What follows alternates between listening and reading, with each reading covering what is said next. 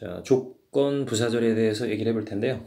자, if you join us, you can take part in producing short films every year for the school festival.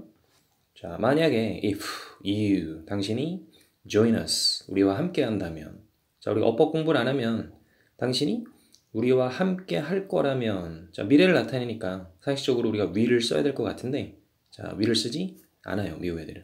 이 if라는 만약 뭐뭐라면 이런 조건 부사절, 자, 이렇게 문장 전체를 꾸며주니까 부사라고 그러고, 주어 동사 있으니까 부사절이 되는 거고, if가 있으니까 우리가 조건 부사절이라고 그러죠. 조건 부사절에서는 현재가 미래를 대신해서 이렇게 미래를 나타내는 상황에서도 will을 쓰지 않고 그대로 그냥 현재형을 쓴단 말이에요. 그지? 그래서 will 쓰면 안 돼요. 자, if you join us, 만약 당신이 우리와 함께 한다면 you, 여러분은 can, 할 수 있어. take part in, 자, 참여할 수 있어요. 그죠? 자, 우리가 participate in, 이렇게 take part in을 participate in, 이거로 바꿀 수도 있고, 당신은 참여할 수 있어. 자, in이 어쨌든 전치사니까 이 전치사 뒤에 동사는 반드시 이렇게 동명사를 써야 돼, 그죠? 아니면 명사구나 동명사.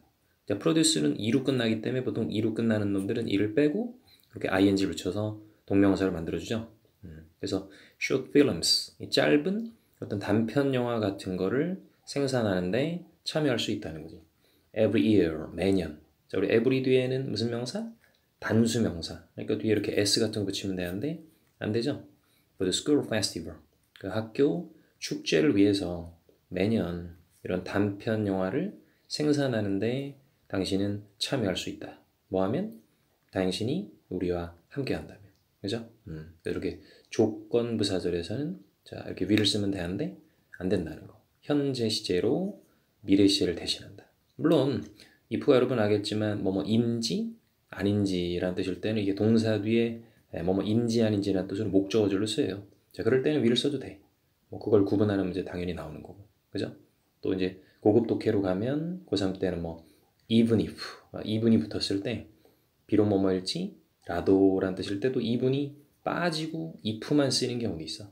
그러니까 총 if가 여러분이 독해할 때 보게 되는 if는 이렇게 만약 뭐뭐라면 조건 부사절, 뭐뭐인지 아닌지 라는 동사 뒤에 목적어절, 또 하나는 even if, 비록 뭐뭐일지 라도, 뭐는 양보 부사절이라고 그러는데 그럴 때 또 even이 빠지고 또 if만 쓰는 경우도 있기 때문에 그 셋 중에 하나의 뜻으로 if는 쓰인다고 생각하시면 되고. 그죠? 어쨌든 뭐 가장 시험에 많이 나오는 거예요. 그죠? 중학교 2학년 때부터 이 조건 부사절은 현재가 미래를 대신한다는 거, will을 쓰면 안 된다는 거 아주 시험에 잘 나오죠. 자, 조건 부사절에 대해서 얘기해 봤어요.